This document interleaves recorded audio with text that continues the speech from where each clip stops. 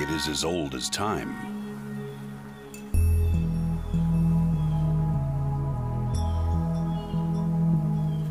From prehistory to the 21st century, the enormous power of the bow and the precise accuracy of the arrow have been part of the human story. The universal weapon of the primeval hunt and traditional warfare has evolved into one of the world's most evocative and demanding sports: archery.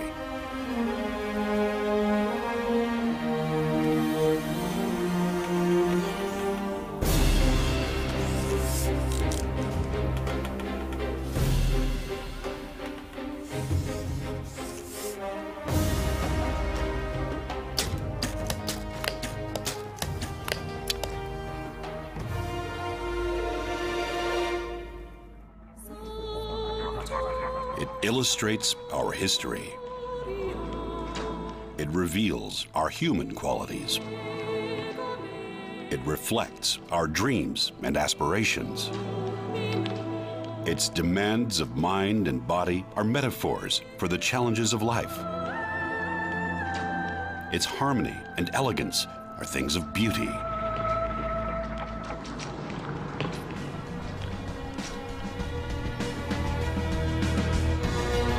Power and precision, strength and subtlety, passion and perseverance, dedication and devotion, intensity and integrity.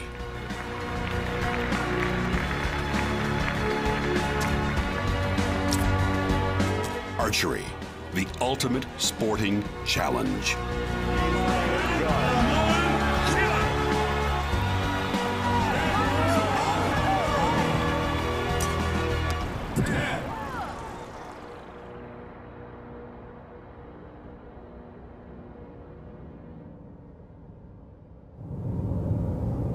Dear friends, thank you for giving me the opportunity to speak to you today. It's a great honor for me to be here at the Sports Innovation Summit to talk about the modernization of an Olympic sport, because there is greater need than ever for sport organizations to adapt and evolve.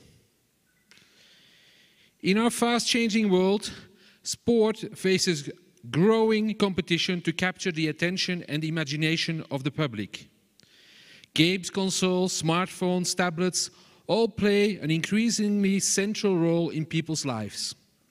Particularly young people who in rising numbers are living sedentary lifestyles, as we heard yesterday as well. This is part of what Olympic Agenda 2020 is looking to address, and you probably heard that the IOC Executive Board met some days ago to talk about that. The IOC is taking a proactive role in redefining the future shape of the Olympic movement and how it can maintain and reinforce its position in the modern world. I will give some examples today of how we changed certain things and how we innovated. It is not just the responsibility of the IOC to instigate change or to modernize. It's all of our roles. While advancements in technology can present challenges to sports, if harnessed correctly, they open up vast possibility. It is our ability to embrace change, to identify challenges facing our sports and find creative solutions to overcome them. We are in an increasingly competitive market and we need to target young people. That is fundamental to ensure we stay relevant and fundamental to attracting new participants and new fans around the world. Archery is one of the world's ancient sports, as we just saw in the video. But we have a strong history of innovation. We have to embrace change, we have to identify the challenges, we have to find creative solutions. We have to stay relevant. And we have to attract new participants and fans, as we heard yesterday, for instance, very well in the presentation on your traditional forms of wrestling. So,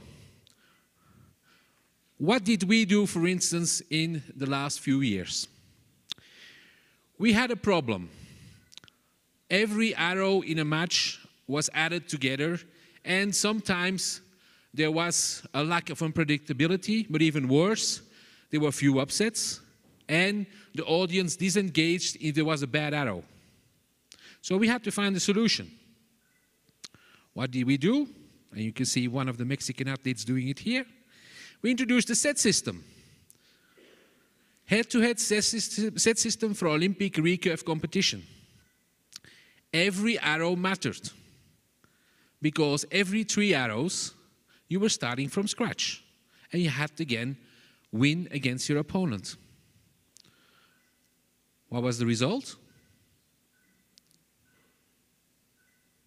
Much more dynamic competition, more upsets. Some of our athletes didn't like that always. More unpredictability, and matches contested to the last arrow. At the London Olympic Games, both semi-finals in the men went to a shoot-off, and the bronze medal match as well. Unfortunately for the one that finished 4th, he lost both of them. So the crowds love it, the athletes show much more expression, and this helps to make great entertainment. Other thing we did, another problem we had was in terms of production of our TV images. What was the problem? A variety of production quality, lack of consistency, especially in terms of showing our sponsors, the cost and an uneven buy-in from the host broadcasters, and sometimes, since it was every time different, an unprofessional perception. So, what did we do? We developed what we call Archery TV, a dedicated television crew, state-of-the-art equipment, but since we are, I would say, a smaller Olympic federation, we have to look at costs, so we have to find and create innovative solutions. And we'll hear later, as far as I understand, on some of the innovative solutions that might be available to sports like us. And we distribute through our World Archery YouTube channel, which has broken 20 million views and has close to 50,000 subscribers, and satellite broadcast, of course, through the more traditional means. This is one of our cameramen. Sorry, one too quick. Here's our YouTube channel, where you can find all the productions we've done over the last few years, and which is often referred to by YouTube as one of the IFs as an example to follow. So what was the impact? We have a consistent high-quality production, consistent delivery and signal, no surprises for the broadcasters and the sponsors. We have an experienced team, and what is very important is that our athletes know the team. So our athletes are not afraid from a camera movement, and the cameras can move much more freely than in the past, which gives better images. And the athletes know they can trust them. They will not make movements while they're at full draw and aiming. Adaptability and cohesiveness in event delivery, because our organizers also want to make sure that things happen well. An environment conducive to further innovation. Every year, at the end of the year, we make an evaluation, and we say, okay, what worked, what didn't work, what happened at the Olympics? Can we use one more camera like they did at the Olympics? Unfortunately, we don't have the same budget, so the super slow motion we can do only once or twice a year. But still, we find solutions, and sometimes even Olympic broadcasting starts copying what we are doing, so I think we're doing on the right thing. Okay, one of the things we do as well is bring our sport to new venues. The Copenhagen Canal, I don't think that many of you would have thought this was an archery venue. It was a World Cup final venue. This is next to the Bosphorus in Turkey. The other thing we face as a challenge is that we are improving every year quite a lot. But what is happening at national level and at continental level? And we see a problem arising more and more between the gap, what we are doing at world level, and what is happening at national level. If you go to football, well, basically at national level, a football match looks quite similar than a Champions League or a FIFA World Cup. The only difference is there's a little bit more public. But if you look at the difference between our national events and what we are doing, it's quite big. So what we do, we created what we call an event toolbox for our member federations, which is something we are working on since more than 2 years. And what does it do? It allows a national federation to have a TV production at the level of a good streaming live signal or a good highlight level with an investment that is low because we will rent the equipment to them for a very low price. And they can run it with 3-4 people with some training. And they can even purchase it themselves and keep it for them for the future if they want. So what are we going to receive as a result of that? We empower our national federations to do better events. Because if they don't grow, at a certain moment we can't grow further either. They can do a better production on a very small budget, and we create much more professional events. And we hope it will close the gap between World Archery and the national events, because we won't sit still either. We want to grow and get better as well.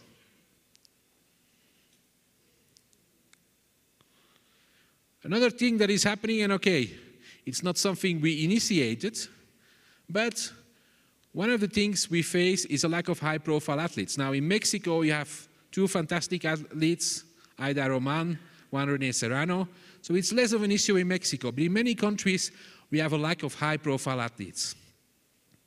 And this causes sometimes difficulty in attracting new fans and athletes. So, what do? Hollywood loves archery, and more. So we want to see how we can be more present in the non-sport entertainment industry. So we see a lot of archery nowadays on the big screen. How do we do that? Well, basically, we help when there is, for instance, Jennifer Lawrence in the Hunger Games. She needs to do some archery. We'll make sure that she has a good coach. And we had Katuna Lorik, she's 5 times Olympian, as her coach. We also had a coach helping with the Lord of the Rings production, The Hobbit, and so on and so on. Game of Thrones is also. So we tried to help them as much as possible. Another thing that was done was in France, they had a musical called Robin Hood, and one of their top pop stars was the lead character. So we made sure he knew how to shoot a bow and an arrow. And the French Federation took advantage of that and did a try archery at all of the productions. And they had around 15,000 people trying archery just before they went into the show. So the impact, we see a much bigger interest globally.